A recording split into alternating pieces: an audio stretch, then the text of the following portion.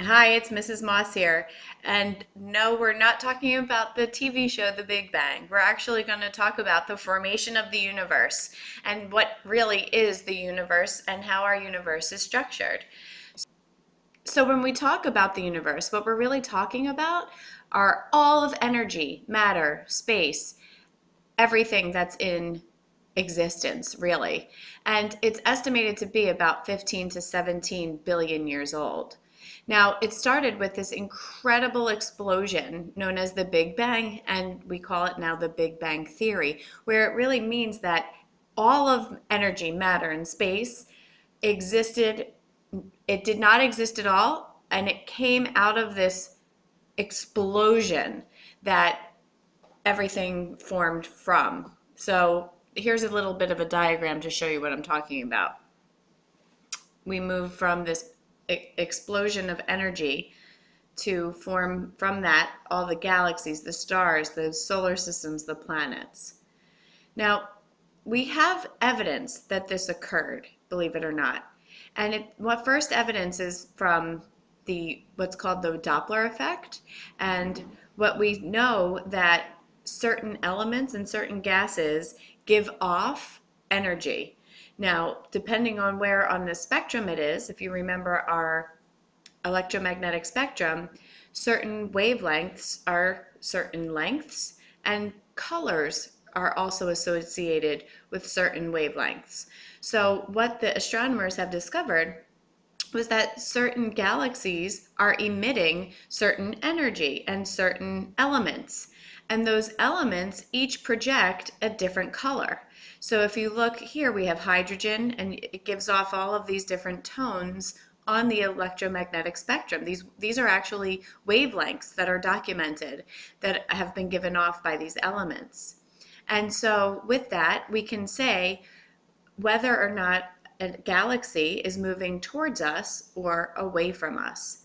Now, as we've looked at the electromagnetic spectrum, we've discovered that long waves are associated with red and short waves are associated with blue. So when a galaxy is giving off red light or red energy, it is going away from Earth. If the energy that is given off by a galaxy is blue, then it is coming towards Earth. And that's what this animation is showing. So blue light has much shorter wavelength than red light.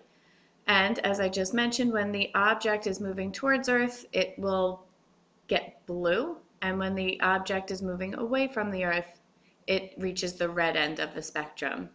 I want you to remember this by thinking of Superman. If you can remember, Superman's cape is red. So if he's going away from you, then that means you see his red cape. But if he's coming towards you, then you see his blue uniform. So it's a good analogy to help you remember. So this is the Doppler effect, and we see this spectrum of lines. How we look at this and how we determine whether it's moving towards the red shift or towards the blue shift is we compare lines on the spectrum.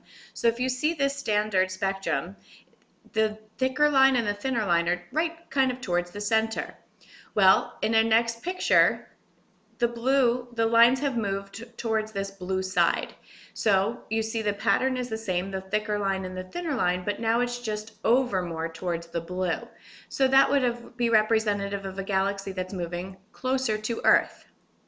However, if all of a sudden they see the lines moving towards the right side, or the red spectrum in this instance, the thicker line and the thin line moved closer to the red, so then they know the galaxy is moving away from Earth. Blue shift and red shift. You won't see them together like that. They're usually separate. It either goes one way or the other. So the light received from distant galaxies, stars indicate that they're expanding in all directions. If they're going out away from Earth, then it's continuing to expand. The farther away from Earth, it's called a greater redshift. So there is a direct relationship. The farther away from Earth, the greater the redshift. Or the other way around. The greater the redshift, the farther away from Earth. You know what I mean. So here's just a picture of different color spectrums and how it will be moving towards or away from Earth. The next piece of evidence that we know the Big Bang occurred is from cosmic background radiation. Now, scientists put probes out there to get sounds and receive sounds from space, and throughout all of their recordings, a low undertone of static was present, and they realized eventually that that static was evidence of the Big Bang that had occurred billions of years ago. And this background noise is what they used to help determine that. So that leads us to the structure of the universe. The structure of the universe is the largest being, I guess you could say. It consists of 1,000 billion, 100 billion galaxies. Each galaxy has 100 billion stars, and from those stars we have solar systems that revolve, planets or celestial objects that revolve around it. So we must have a gazillion solar systems in our universe. Now, where does Earth fall in there? Well, let's look. We have our universe, and these are pictures from Hubble Space Telescope that projected outwards from space and gave us this awesome image. And you can see various galaxies in that image. So this is a galaxy, and in this galaxy we have a solar system, and in that solar system we have us here on Earth. And actually Earth is present on the Milky Way galaxy. But there are 3 different kinds of galaxies that we have discovered. Spiral, which is what the Milky Way galaxy is. Elliptical, which is more oval shape, as we've learned when we were studying the orbits of the Earth. And irregular, don't have a set shape. And as I said, the Milky Way galaxy is our galaxy, and it's a spiral galaxy, and this is where our solar system is within the Milky Way galaxy. It's on the 3/4 of the way up the arm of the spiral, or down one of the spirals. Here we are again, and again, and again. It's about 100,000 light years in diameter, and yet it's about 10,000 light years thick from the side view.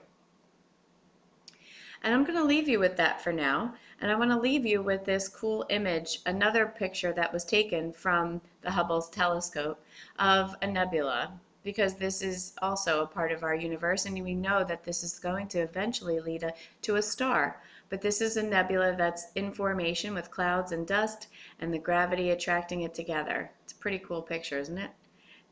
The universe is amazing. We have so much still to discover. Well, that's where we'll leave off. Take care. Have a great day.